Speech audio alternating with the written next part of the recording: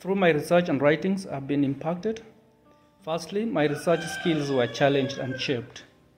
Secondly, during my research, I realized there are very few material written by Africans in the context of Africa, especially on my topic.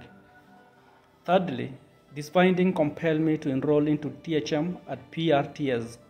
My prayer is to be more equipped such that I would be able to do more research for the benefit of the church and seminaries on the continent. My prayer for the students and others who would use this volume is that you need to be more motivated to do more research.